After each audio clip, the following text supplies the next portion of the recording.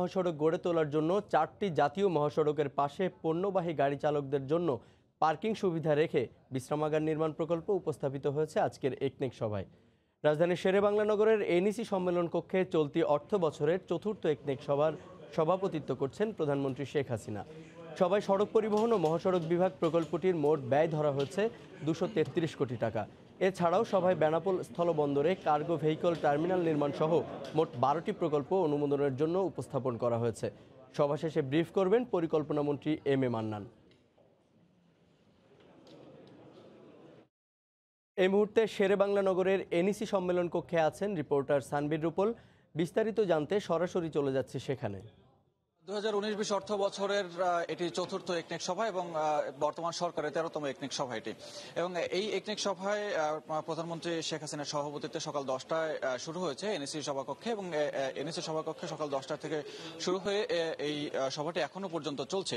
এই আমরা যতটুকু তথ্য পেয়েছি সেটি হচ্ছে কি 12টি প্রকল্প আজকের সভায় উত্থাপন করা হচ্ছে এবং এই 12টি প্রকল্প ছাড়াও 50 কোটি টাকার নিচে আরো 4টি প্রকল্প উত্থাপন করার কথা রয়েছে এবং সেই 4টি প্রকল্পের ব্যয় ধরা হচ্ছে 119 কোটি টাকা, যার মধ্যে ভারতীয় সরকারের অনুদানে ভারতীয় সরকারের সাহায্য হচ্ছে 25 কোটি টাকা এবং এছাড়া বাংলাদেশ সরকারের নিজস্ব অর্থায়নে 91 কোটি টাকার প্রকল্প রয়েছে।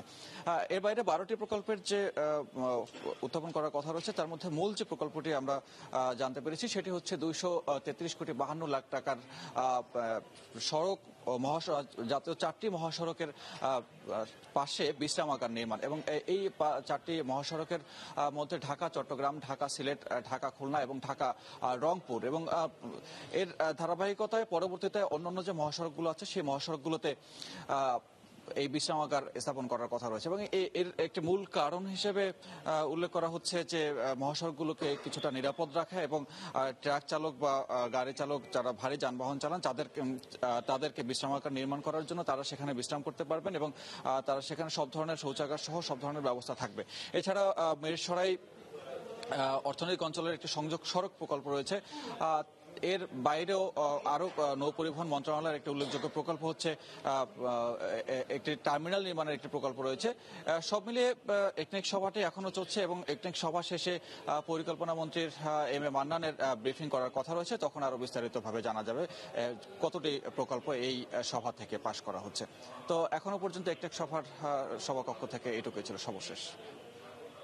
রাজধানীর শেরেবাংলা নগরের এনইসি সম্মেলন কক্ষে চলমান জাতীয় অর্থনৈতিক পরিষদের নির্বাহী কমিটির বৈঠকের বিভিন্ন তথ্য জানাচ্ছিলেন সহকর্মী